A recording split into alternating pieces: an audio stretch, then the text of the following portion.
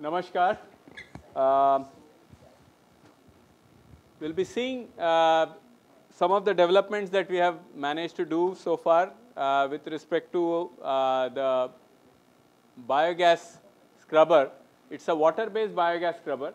The idea is to make an affordable biogas scrubber, a modular one which can be scaled up and down in capacity so that even very small units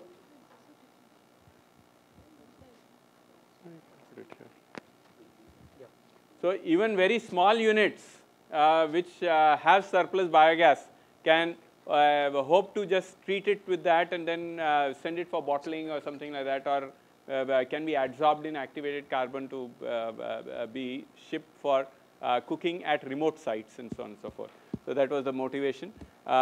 We have Tata Center funding this, and also we have Muni Seva Ashram Bioenergy from Valsad, to whom we have given a consultancy. We have started a consultancy project because once demonstrated successfully, they want to take it up into the field.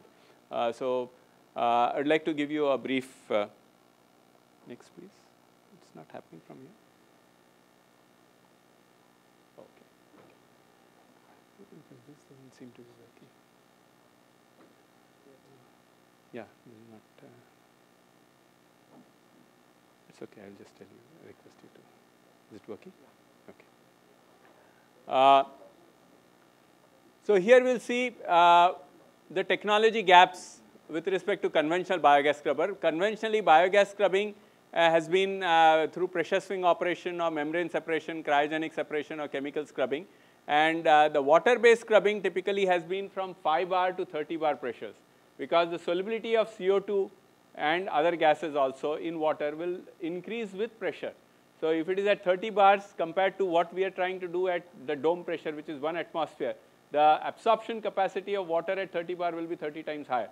Traditionally, 10 bars is what is used to make it more affordable. And higher the pressure, you also have higher methane loss because of this. And then you have to have a flash chamber and recycle it and so on and so forth. That complicates the system. At IIT Delhi, Professor Vijay's team, they have managed to get the system operating well with 10 bar pressure, and their systems are essentially a column type scrubber which is used to operate at 10 bars, and water is used as a scrubbing media. Now here the compressor is needed to first pressurize the gas into the system, so that increases the cost, the complexity of operation and so on and so forth. And some of the issues with that is that your CO2 of course can be brought down all the way to 2% or so in this, and the cost is high, the operating energy consumption is high, around 0.5 to 1 kilowatt hour per normal meter cube of raw biogas is there, and about 11% of the energy content of the biogas is used up in purifying. So that's the cost to the now what we are planning is, we have developed some rotating contacting device, rotating disc assemblies, which are rotated with the flow of water itself. And this enables the disc rotation, the disc dip into the water and come up into the gas stream and offer very large surface area to transfer the H2S or CO2, predominantly CO2 in our case, okay, into the water. Now, because the pressures are around 10 times less than the 10 bar system, our water quantity required is also 10 times higher, or water flows are 10 times higher. Because the water flows are 10 times higher, the conventional packed columns are not a good option, because the pressure drops will become very high, distribution issues and so on and so forth, and the pumping power up to the top of the tower and all those things will increase. So instead of that, we have a disc based system which rotates. I hope some of you got a chance to see the demo unit placed in on the first floor, which showed how the water disc rotate with the flow of water itself. And the advantage here is we have very high surface densities available, and with the high surface densities, we are able to make the system very compact. The next advantage is we don't have any pressure drop whatsoever on the gas side, because the discs are rotated with the water flowing on the lower side, and the gas moves on the top.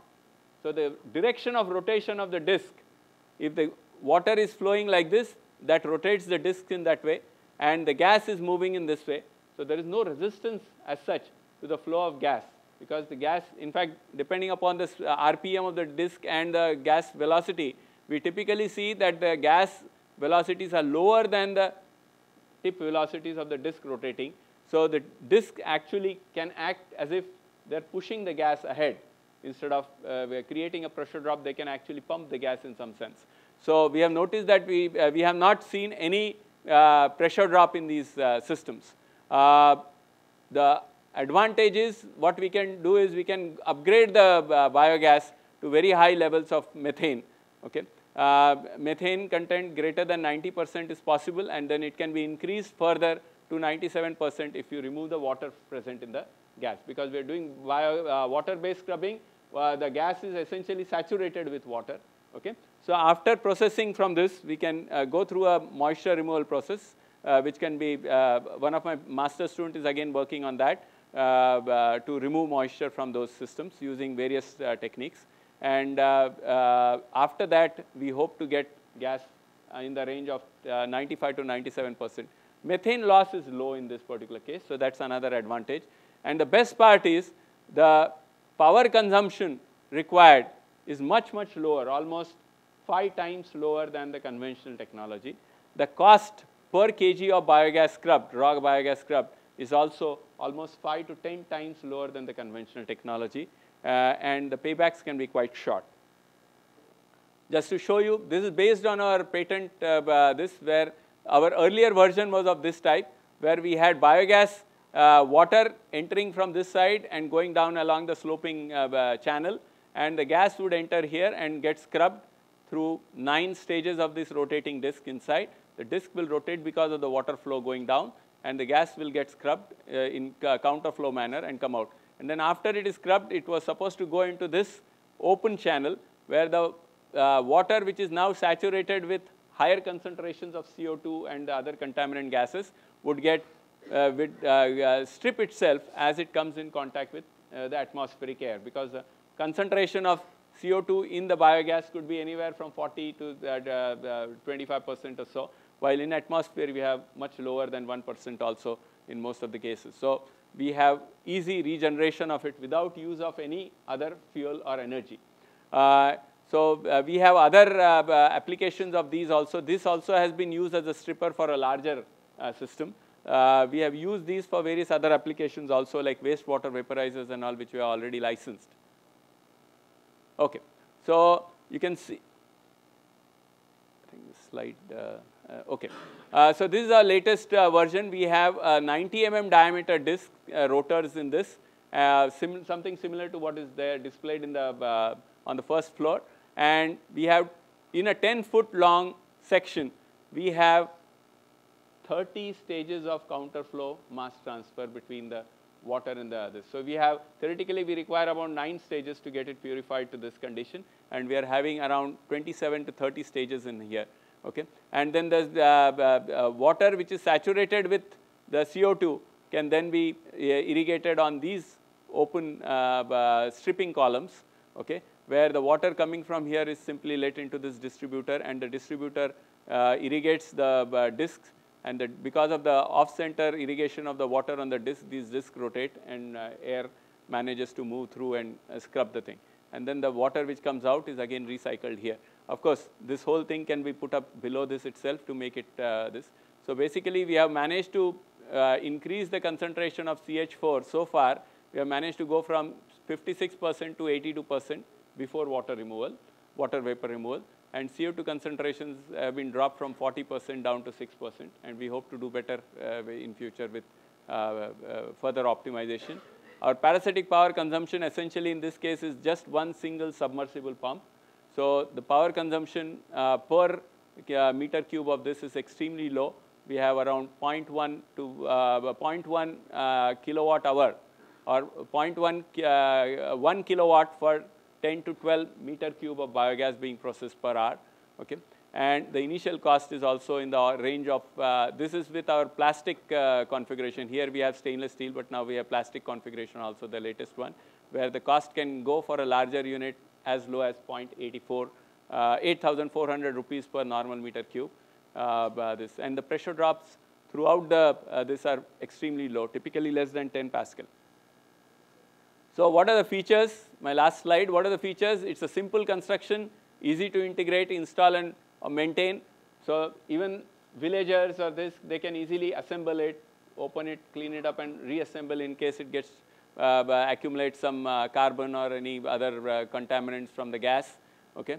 So the disk rotate with the water flow itself. There are no motor drives to maintain or this. Versatile design, operable over a wide range of liquid to gas ratios, unlike the conventional packed towers or various this. Flooding is avoided even at very, very high flow rates of liquid. Wetting of rotating disk is assured because of the texture of the disk and the physical dipping of the disk into the water and then coming up.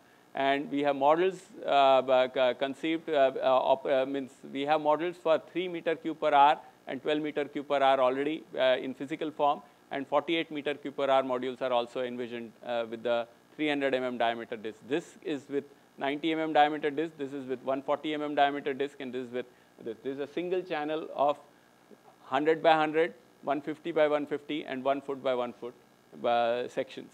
And we also have intentions to go all the way up to 600 to 900 meter cube of gas processing per this for large distillery-based systems and so on and so forth. So low carryover of liquid in the sprayed this in the stripper section is one of the advantages. High heat and mass transfer coefficients are possible. Of course, here we don't have any heat transfer, we just have mass transfer. Costs are, energy costs as well as the initial costs are very low. And we predominantly use plastics in this, so corrosion and other issues are not there. And they can be cleaned using jet cleaning if required periodically. Quite easy to disassemble, assemble if required at the field, okay, and easy to transport. With that, I would like to thank you for your kind attention. If you have any questions, I would like to answer.